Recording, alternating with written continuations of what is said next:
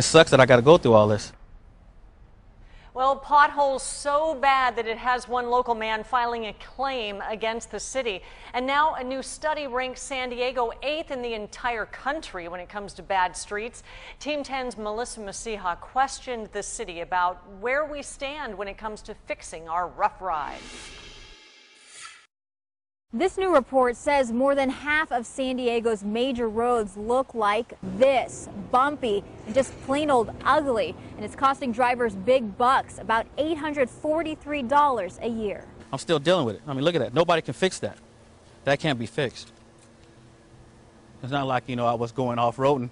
Levon Foxworth blames this on a San Diego City pothole. They can't bang that or weld it back in because it'll crack.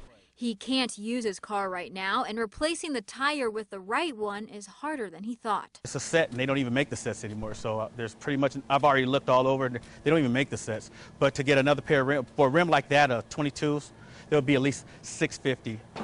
The study by the nonprofit organization TRIP of Washington, D.C. shows 51% of San Diego roads are in poor condition. We brought the report to the city. The data that they use is a general data for the region. Chris McFadden, San Diego's Director of Transportation and Stormwater, says the report looked at roads throughout the entire county. He told Team 10 the city data paints a better picture.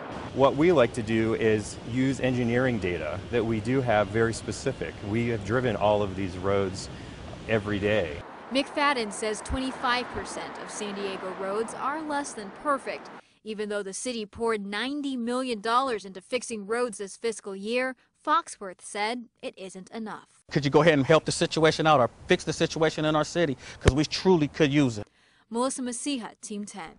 And this is the city's interactive map right here. It shows which roads are good. They're highlighted in green. And then you notice all the red. The red are the roads that need to be repaired. Well, this map is from 2011, and city officials say it will be updated in the next month.